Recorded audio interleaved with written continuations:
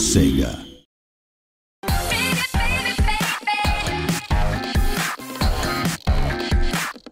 Hey everyone, I'm Aaron Weber from Sega, joined today by... I'm Kelly Parker, also from Sega. We are going to show you guys a little sneak peek at Yakuza Dead Souls, which comes out this March 13th for the PlayStation 3.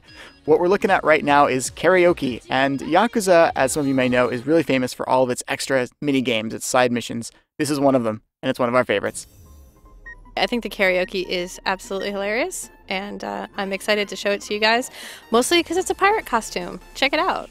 So these are extra costumes you can get when you pre-order the game at GameStop. It's one of the DLC bonuses. But the best thing is that the costumes will transfer into all of the mini-games you do, including karaoke. So right now, this is me playing. I'm trying to hit these buttons as best as I can, but please don't judge me if I miss a few.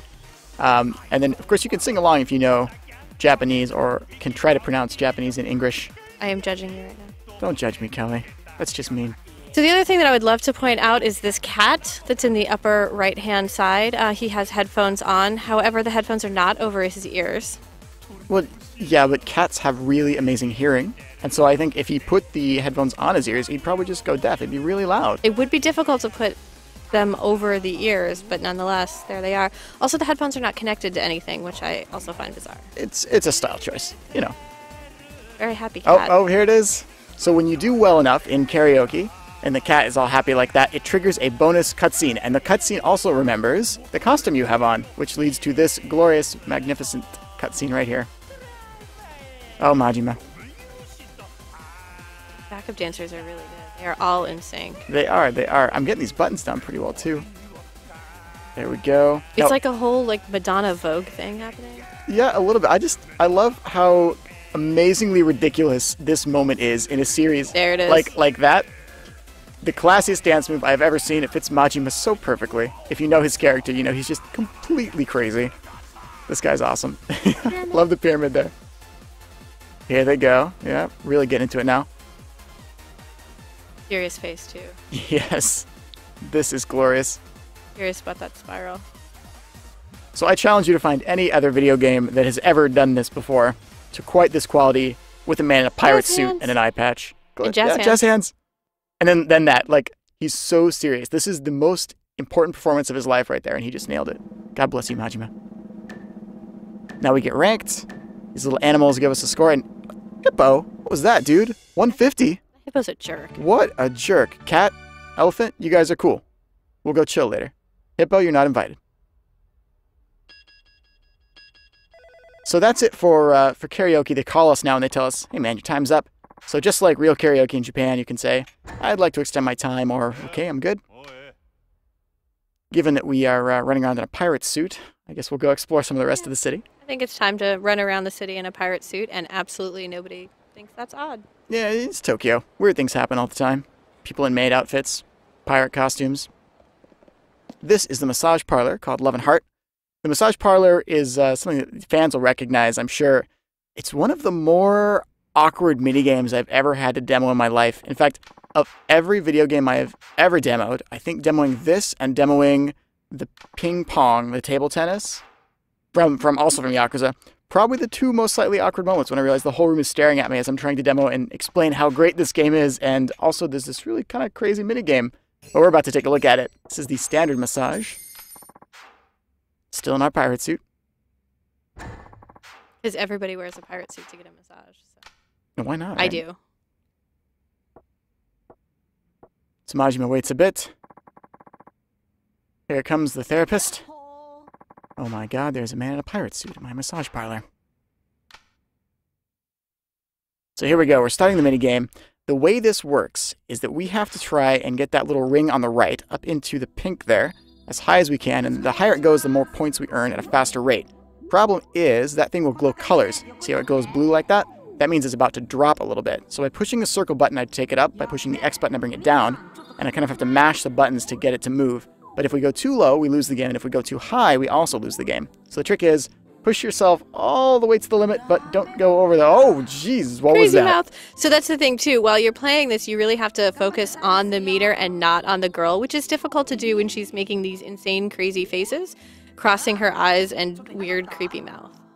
Yeah, and these camera angles, I have to say, also not the most productive for wandering eyes. Like you're trying to focus on the right there, and there's scenes like this, and then suddenly, oh, and then that happens. Oh, yeah, all right. So you can see the points I'm earning here a little bit faster. Let's go. Oh, going blue, so it's going to drop, and I have to try and flap the wings to get it back up there. And the more points we earn at the end, the higher the rank we get. But that is essentially the trick of this game. Sort of like how table tennis is zoom in and stare at certain things while the ball is flying between you two. This one is try and keep this little ring as high as you can without focusing on her at all. The fact that she just crazy crossed her eyes for no reason. Yeah, that's a little weird too, It's I suppose. truly frightening. Yeah, it's a little different. So we're going to jump into the second level. This is like the deluxe massage right now.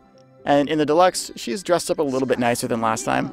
And we're becoming a regular at the club, and we get that little stamp card. Now, as we progress on the stamp card, we get access to like the VIP massage. And you'll notice that she has less clothes on when we get to that, but we'll see that in just a minute.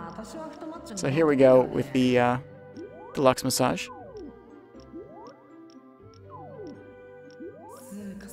Creepy face. Very creepy. You know, these subtitles, if you just look at the subtitles and you don't, like, it's just, I don't know. Don't get me wrong. It's quite suggestive. I am really proud of our M rating, and I just wanted to get that out there. We have at least 6 descriptors. We thoroughly earned them, too. I view each 6 of those as, like, a badge of honor.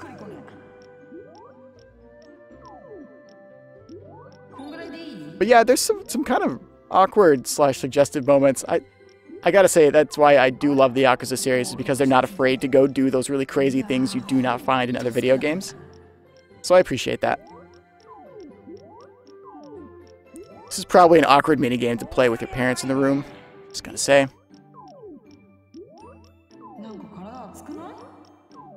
Are you sure you're feeling okay? She says. Oh no, you're really warm. Let me feel your forehead. Yikes. That's a little weird, I think, personally. Yeah, no. A little strange. There we go. You remember this one. Feeling it. There it is. Yep. Rocking in the points, though. You can get here. This Speaking part, of awkward moments. totally not suggestive at all. You move the left and the right thumbsticks in clockwise and counterclockwise motions. Happen to be right over that area of the body. What a coincidence, right? Check this out. Course, satisfaction, and happy ending bonus. Just in case you thought it might be on accident, it's not. Now we're going to show you what happens when you fail, because it's just awesome. Oh no! Oh, crying too far. baby. So you go too far to one extreme or the other, and babies appear. It's just terrible. Yakuza, parable for life. And if you get too relaxed, Sleeping baby. Cute little sleeping baby. Here's the super VIP here, or at least the VIP. You can notice she's got far less clothes on at this point. Almost lost it there. There was almost a crying baby in this scene.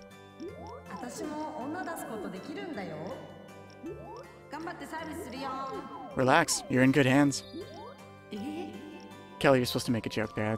I was waiting for the... I was holding it Oh, back. no! Oh, crying baby. Crying baby. See, that's what happens. You relax, crying baby. No, I got 2 tenths. Oh. Here we go. So speaking of things that are pretty awesome, this is Kazuma Kiryu in his alternate outfit, which is the U.S. flag t-shirt. I mean, if you're going to play baseball, you better wear the U.S. You flag gotta shirt, do it in the U.S. flag shirt, right? The true all-American sport that is more popular in Japan than in America. It's funny how that works sometimes. There we go. Home run.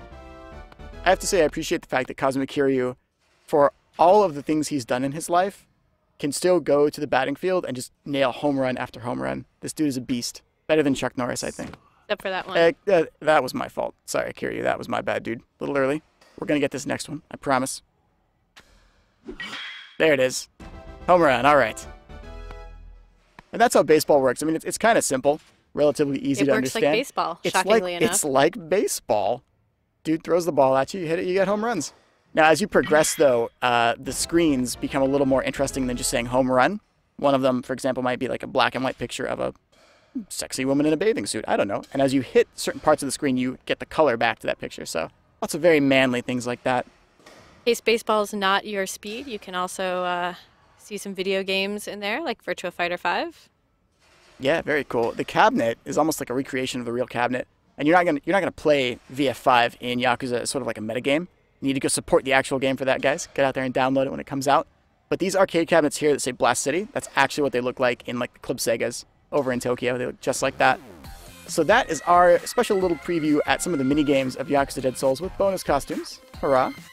Next, we invite you to join us as we take a look at what not to say in a Hostess Club.